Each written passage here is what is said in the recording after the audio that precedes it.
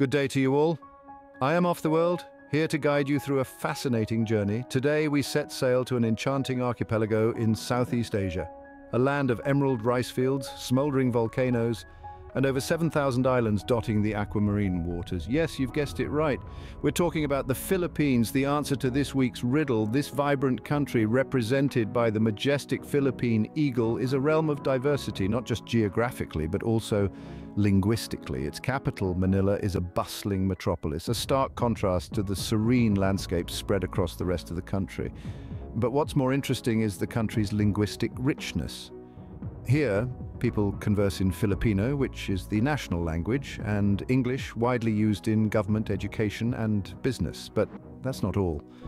The country is a tapestry of over 170 dialects, each narrating a unique cultural tale. From the chocolate hills of Bohol to the picturesque beaches of Palawan, the Philippines is a canvas of natural beauty. But it's not just the scenic landscapes that make this country intriguing. It's the stories etched in every nook and corner, tales of ancient civilizations, foreign invasions, and the resilient spirit of its people. Over the course of this video, we'll delve into these stories, unearthing the historical treasures that make the Philippines what it is today. But before we embark on this journey, I'd like to take a moment to ask you to like this video and subscribe to our channel. Your support helps us bring more such content your way, and don't forget to tap the notification bell so you won't miss out on our future updates. We'd also love to hear from you, so drop us a comment and let us know which country you'd like us to explore next in our Nations of the World series. And with that, we've set the stage for our journey back in time. Now let's dive into the rich and diverse past of the Philippines. Our journey begins thousands of years ago with the first known inhabitants of the Philippine archipelago, the Negritos. These hardy individuals are believed to have crossed land bridges from the Asian mainland during the last ice age. As hunter-gatherers, they navigated the harsh terrains and adapted to the tropical climate, setting the stage for the vibrant cultures that would follow. Fast forward a few thousand years, and we meet the Austronesians. These seafaring people journeyed from present-day Taiwan around 2,000 years before Christ.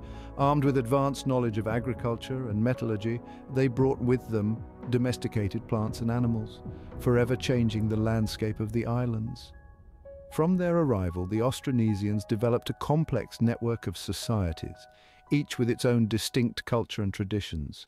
They mastered the art of boat building and navigation, creating the balangay, or the barangay, as it's known today, a term also used to refer to the smallest administrative division in the country. The Austronesians divided themselves into barangays, each led by a datu, or chief. These early societies were largely egalitarian, with everyone contributing to the community. The datus ruled with the consent of the community, a practice which laid the foundation for the democratic ideals seen in the Philippines today. In addition to their political structures, the Austronesians also developed a rich tapestry of cultural expressions. They used the Baybayin script, an ancient writing system, and created intricate weaving and pottery designs, many of which are still used today. These early inhabitants, the Negritos and the Austronesians, with their resilience and ingenuity, laid the foundations of what we now know as Filipino society. They navigated the challenges of their time, creating lasting legacies that have survived to this day. Indeed, the early history of the Philippines is a testament to the enduring spirit of its people. From the first footsteps of the Negritos to the seafaring prowess of the Austronesians, the islands have always been a melting pot of cultures and traditions. These early societies laid the groundwork for the complex cultures that would soon emerge. As we move forward in time, we encounter the age of trade and the arrival of Islam. This is a chapter of intrigue and transformation, a time when the Philippines began to truly interact with the wider world. Imagine, if you will, a bustling harbor, alive with the chatter of merchants and the creaking of wooden ships. These docks became the lifeblood of the islands as they opened up trade routes with the mighty Chinese Empire and other Southeast Asian nations. The Philippines was now a part of a larger, interconnected world where goods and ideas flowed freely.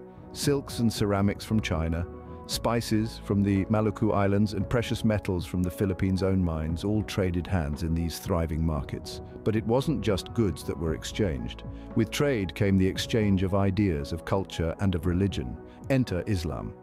Introduced to the Philippines in the 14th century by Arab traders and Islamic missionaries, it quickly gained a foothold in the southern regions.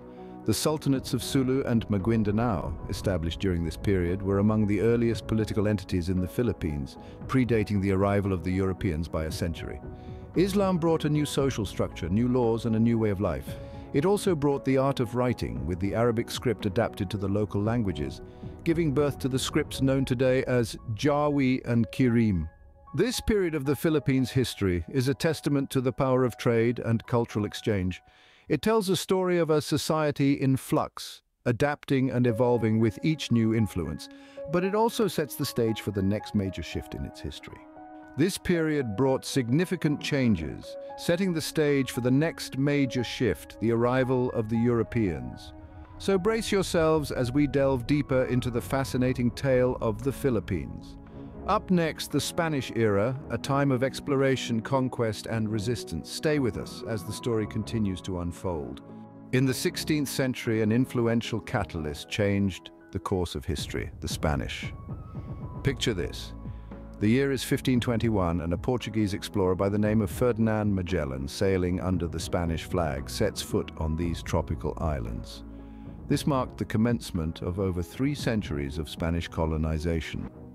Despite facing an unexpected end at the hands of local chieftain Lapu-Lapu during the Battle of Mactan, the Spanish continued their quest for dominance. In 1565, a crucial date in Philippine history, Miguel López de Legazpi, the first Governor-General of the Philippines, spearheaded the establishment of the first Spanish settlement in Cebu. Known for his diplomatic approach, Legazpi played a significant role in expanding Spanish influence through peaceful negotiations with local tribes. His time in office was transformative for the Philippines, leading to the introduction of Christianity, which quickly took root and flourished. Today, the Philippines is recognized as the 3rd largest Catholic country in the world, a testament to the early Spanish missionaries. One of the most significant economic developments during this era was the galleon trade. This wasn't your average trade route. Picture colossal Spanish ships, also known as Manila galleons, navigating across the Pacific Ocean, laden with goods from Asia to Mexico and vice versa. This trade route effectively linked the Philippines with the Americas, leading to a period of unprecedented wealth and cultural exchange. However, life under Spanish rule was not all roses. The native population was often subjected to the harsh realities of colonial rule. Revolts were a common occurrence, reflecting the simmering discontent among the Filipinos. The most significant of these was the Cavite Mutiny of 1872, a precursor to the Philippine Revolution. Spanish influence extended to architecture as well. The Baroque churches of the Philippines, now UNESCO World Heritage Sites, are a clear reflection of this impact. These churches, with their intricate designs and imposing facades, echo fusion of Spanish and indigenous architectural styles. The Spanish era was a period of profound transformation. It introduced new ways of life, assimilated foreign ideas, and forever altered the face of the country. In spite, or perhaps because of, the conflict and adaptation, oppression and resistance, the Spanish era left an indelible mark on the Philippines. Despite the turbulent times, by the end of the 19th century, a new era was dawning. But the story of that era is a tale for the next episode. Stay tuned!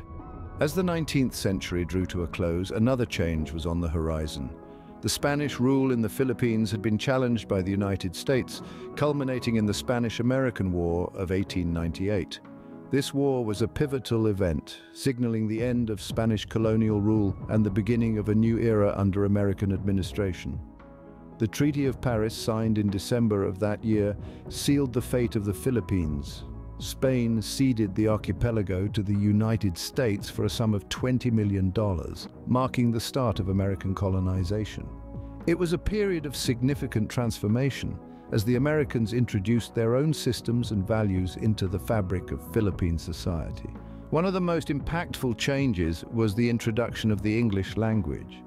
The Americans saw this as a tool for unity and progress, a way to bridge the linguistic divides among the diverse Filipino population. And so English was woven into the local vernacular, becoming an integral part of the national identity. The American influence didn't stop at language. They also introduced their system of education, a structure that still underpins the Philippine educational system today. Schools were established across the islands, offering free education to all. This initiative was instrumental in fostering a high literacy rate among Filipinos, a testament to the enduring influence of the American period. But the American rule was not without its challenges. Resentment simmered, rebellions erupted, and the struggle for independence continued. Yet amidst the upheaval, the Philippines was gradually adopting elements of Western culture, shaping its own unique cultural blend.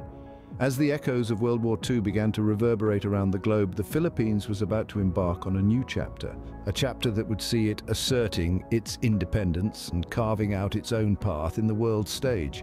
But that, my friends, is a story for another moment. The year 1946 marked a new beginning for the Philippines. This was the year when the archipelago of over 7,000 islands, steeped in a rich tapestry of cultures, languages, and traditions, finally gained independence from the United States. The granting of independence was not merely a political act, it was a symbolic acknowledgement of the nation's resilience and spirit. Following independence, the Philippines established the Third Republic, a democratic government that sought to unify the nation and propel it towards progress. The Third Republic was a period of optimism and hope, a time when the country could finally chart its own course. However, the road to progress was not without its bumps. The Philippines had to grapple with a myriad of challenges, from economic instability to political upheaval. In the midst of these trials, the nation witnessed the rise of several influential figures. These leaders, through their actions and decisions, left an indelible imprint on the country's history. Among them was Ferdinand Marcos, a charismatic leader who held the presidency for over 2 decades. His reign was marked by economic growth, but also marred by allegations of corruption, human rights abuses, and the imposition of martial law. Marcos's rule ended in 1986 with the People Power Revolution, a peaceful protest movement that demonstrated the power of the Filipino people to effect change. In the years following Marcos's ouster, the Philippines underwent a series of political transformations, each one shaping the nation in a unique way. The country saw the rise of the first female president, Corazon Aquino, who pursued democratic reforms and laid the groundwork for economic recovery. Her successors, each with their distinct leadership styles and policies, continued the nation's journey towards progress and development. Today, the Philippines, with its vibrant democracy and thriving economy, stands as a testament to the resilience and spirit of its people. The nation's history, marked by periods of struggle and triumph, is a reflection of the Filipinos' indomitable will and determination. But the story of the Philippines is far from over. Every day, the nation continues to evolve, shaped by the decisions of its leaders and the actions of its people. The Philippines, with its rich history and diverse culture, continues to carve out its place in the world stage. The journey of the Philippines, from its early days as a collection of island communities to its present status as a sovereign nation, is a tale of resilience and determination. It's a story of a people who, despite the odds, have managed to build a nation that is uniquely their own. And that brings us to the Philippines we know today. A nation that, through its trials and triumphs, has forged a distinct identity. A country that, despite its challenges, continues to strive for progress and prosperity. Indeed, the story of the Philippines is a testament to the enduring spirit of its people, a narrative that continues to inspire and captivate the world. So what does the Philippines look like today, you might ask? A pulsating nation of over 7,000 islands, each with its own story to tell, its own culture to share. The Philippines is a bustling hub of economic activity. Its capital, Manila, is a city that never sleeps, teeming with life and energy. The country's economy is growing at a steady pace, with sectors such as information technology, business process outsourcing, and tourism leading the charge. The cultural landscape of the Philippines is as diverse as its geography. The national language, Filipino, is just the tip of the linguistic iceberg, with over 170 dialects spoken across the country. Each dialect is a testament to the country's rich and varied history, a blend of influences from its early inhabitants, traders, colonizers, and immigrants. The country is famous for its beautiful landscapes and landmarks, from the majestic Mayon volcano with its perfect cone, to the stunning rice terraces of Banawe, carved into the mountains over 2,000 years ago. The Philippines is also home to some of the world's most beautiful beaches, such as those found in Boracay and Palawan. But perhaps what truly sets the Philippines apart is its people. Filipinos are known for their warmth, hospitality, and resilience. Despite the challenges they face, Filipinos always manage to wear a smile, their spirit unbroken. Their love for music and dance is infectious, their food a gastronomic adventure. The country's symbol, the Philippine eagle, is a reflection of the Filipino spirit, regal, proud, and resilient. Just like the eagle, the Philippines continues to soar, overcoming challenges and reaching new heights. And there you have it, the Philippines in all its vibrant glory, a country that is constantly evolving, yet deeply rooted in its rich history and culture. A country that is as warm and welcoming as its tropical climate. A country that, once visited, leaves an indelible mark on your heart. The Philippines, truly a gem in the heart of Asia. Now, let's delve deeper into Mindanao, the third largest island in the Philippines. This extraordinary island, often dubbed the Land of Promise, showcases the richness of the Philippines' cultural multiplicities, economic energy, and historical profundity. Mindanao's ample natural reserves nurture its flourishing agricultural sector, while its mineral-rich terrain is a crucial contributor to the national mining industry. However, Mindanao is in its significance. The Philippines is also home to Luzon, the largest island, and Visayas, the second largest. Luzon, country's political and economical epicenter, holds the nation's capital, Manila. Visayas is an archipelago itself within the Philippines, famous for its stunning beaches and vibrant marine life. Yet it's the varied ethnic groups, including the Lumad, Moro, and Visayans, with their distinct traditions and across these three islands, that make the Philippines genuinely unique. They have sustained a thriving relationship with the land for centuries, their cultural traditions intricately linked with the island's plentiful natural resources. Before we conclude, let's discuss the current government and ruler of the Philippines. The political sphere of the Philippines is also represented by the establishment of autonomous in Muslim Mindanao, ARMM. This region, the result of the Moro conflict resolution and the signing of the Comprehensive Agreement on the Bangsamoro, reflects not just Mindanao, Luzon, and Visayas' substantial role in the political fabric of the country. Challenges and efforts, coupled with the active participation of the Bangsamoro people in shaping the region's future, further highlight this significance. In spite of adversities like conflict and poverty, the three key islands, Luzon, Visayas, and Mindanao, remain central players in the national economy, contributing significantly to the country's food supply and drawing international tourists with their awe-inspiring landscapes, from the majestic Mount Apo in Mindanao to Luzon's impressive beaches of Visayas. Yet the essence of these islands is not just in their landscapes and politics. They form a vibrant mosaic of traditional cultures in the modern era, where heritage is woven into daily life. The saga of the Philippines, embodied in Luzon, Visayas, and Mindanao, showcases the rich diversity and relentless spirit of the nation. As we delve deeper into the exploration of the Philippines, we will witness how this land of promise perpetuates the narrative. Hence, we invite you to continue on this journey deeper into the heart of this extraordinary nation. As we near the conclusion of our conversation, we turn our eyes to the existing political climate and leadership of the Philippines, while also honing in on Mindanao, the country's second largest island. The Philippines governs under the framework of a democratic republic, with the president wearing the dual hats of state and government head.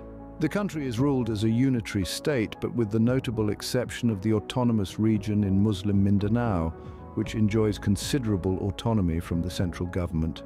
The current helm of the nation, President Rodrigo Duterte, known for his impactful 6-year term, shoulders the responsibility of law enforcement, maintaining peace and order, and safeguarding the nation. His policies significantly shape the country's trajectory. The Filipino government operates on a checks and balances system, divided into 3 branches: the executive, headed by the President, the legislative comprising the Senate and the House of Representatives, and the judicial represented by the Supreme Court. Drawing our attention to Mindanao, we observe President Duterte's administration tackling a range of issues. They encompass invigorating the economy through overseas investment and tourism, boosting infrastructure and rooting out corruption. The spotlight also shines on social reform, including the improvement of healthcare and systems. It's essential to note that the Philippines is a flourishing democracy, with its citizens deeply involved in the political process. Elections are dynamic occasions, marked by fervent discussions and colorful campaigns. The political terrain is as diverse as the Philippine archipelago, with a plethora of political parties representing a wide array of ideologies. These parties mold policy and stimulate national discourse. Like all countries, the Philippines wrestles myriad of challenges. However, it consistently strides forward, driven by the tenacity and spirit of its populace, especially visible in regions like Mindanao. Its government, a mirror of its people, remains committed to tackling these obstacles and steering the nation towards a promising future. And with that, we've arrived at the end of our Through the History and Present-Day Affairs of the Philippines, with a special spotlight on Mindanao.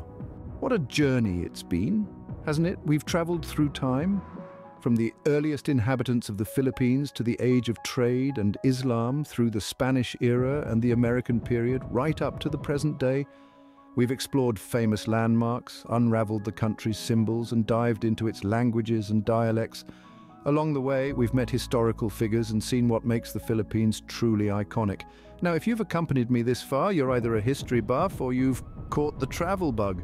Either way, why not subscribe? There's plenty more to explore in this wide world of ours. Hit that like button if you've enjoyed our journey through the Philippines, and do leave a comment on which country you would like to see next. Thank you for joining me off the world on this journey. Until next time, keep exploring.